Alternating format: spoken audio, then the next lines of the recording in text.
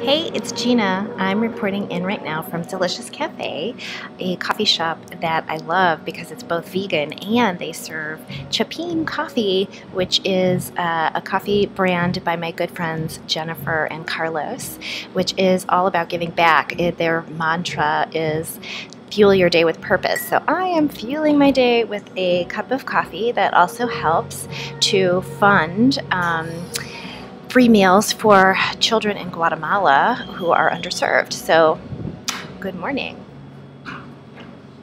So, I'm here today with my pimple to talk to you about something that many of us resist. So, I'll just tell you what it is.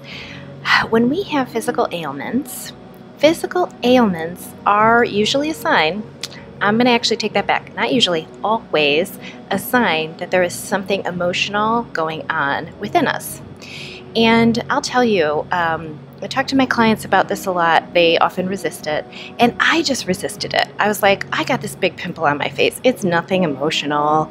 I slept with my makeup on 2 nights in a row. Of course I'm going to get a pimple.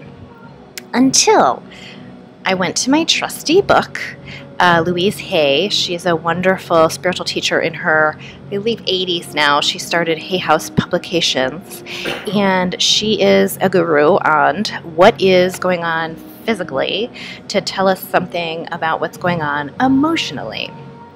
So I looked up pimple, and guess what it said? Outbursts of anger. And I was like, okay, so maybe it's not just the makeup. I've felt some anger lately, and to tell you the truth, anger is not an emotion I've typically been comfortable with. I'll get sad with the best of them. Anger, no way. I don't like anger, as is an issue with many women because just culturally it's so not allowed. And anyway, so when I gave it a moment of reflection, outbursts of anger, I was like, I am struggling with that right now. Like, I'm getting very easily frustrated and angry, and there's some people in my life that's going on with. And so, guess what? Physical manifestation and going to this trusty book, so helpful. And listen, living the life that you really want to live, being in your genius zone and being happy, which I am, and I hope that you all are on that path. One of the keys is continually checking in with yourself and what you need. And so just wanted to let you know about this little tool. We all might resist, but really paying attention when something's going on physically to ask, what's the deeper thing going on emotionally? So you can clear it out. Clear it out, and guess what?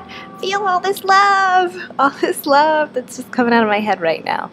Just be that, and that's what we want to be, right? We want to just be happy and enjoy our lives, enjoy our work, do things that matter. That's why I'm here.